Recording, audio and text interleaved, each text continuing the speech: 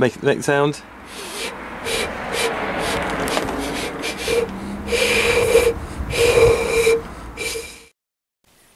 Here we have a tube of a certain length, and if we set up a standing wave inside it, perhaps there's a column of air that's vibrating, the bottom end has a node because that's where it's fixed in position. At the very top, what we have is an antinode.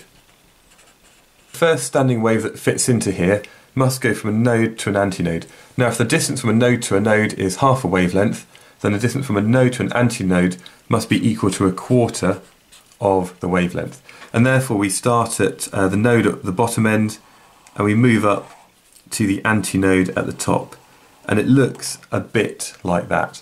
If we then think about the same column, or the same length column, and we have various other standing waves that we can set up, this time we still have a node at the bottom and an antinode at the very top, but there must be another way to get an antinode and a node within this.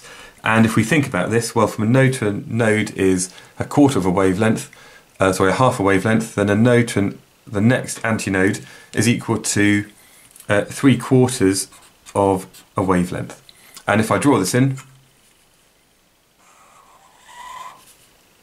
and this is equal to 3/4 of the wavelength of this. If we then consider the same tube again with the next standing wave that we can fit into it.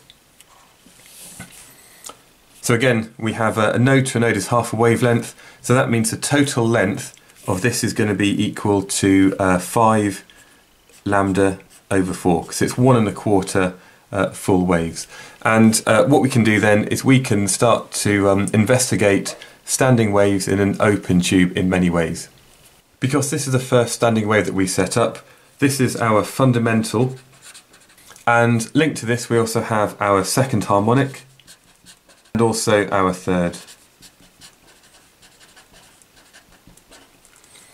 Now this is just like what we have where we have maybe a string fixed at both ends, but here the wavelength is going to be a different multiple of the total length of that tube.